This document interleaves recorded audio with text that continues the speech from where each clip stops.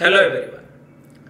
Acute cough is the most common symptom that any pediatrician will hear in day-to-day life. Majority of them are due to acute viral coryza. But if there is an underlying emergency, what is the approach? I am Dr. Sharat Balaji going to discuss about acute cough in an emergency setting. Welcome to my channel. Acute cough in an outpatient practice. How do we know that this acute cough is a manifestation of an underlying airway emergency? Simple. Look and listen for three important noisy breathing. What are all they? The first noisy breathing is stridor.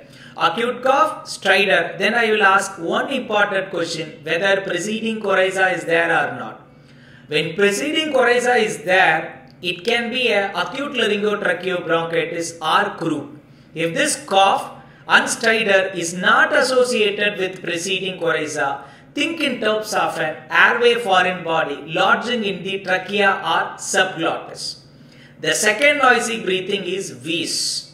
Wheeze means salbutamol nebulization. Whether response to salbutamol is present or absent.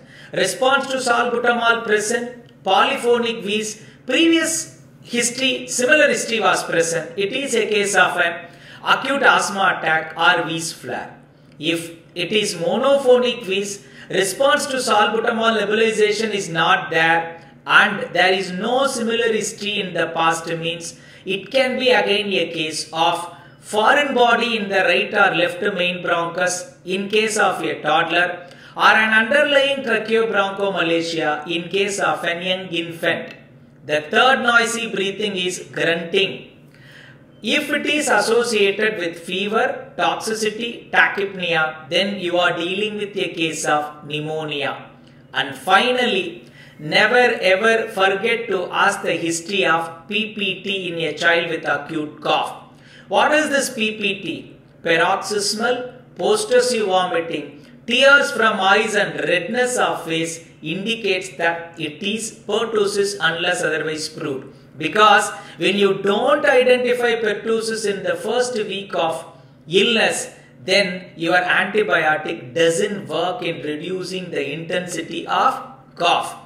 And I am Dr. Sharat Balaji. This is my approach towards acute cough in emergency setting. Thanks for your patient listening. Bye.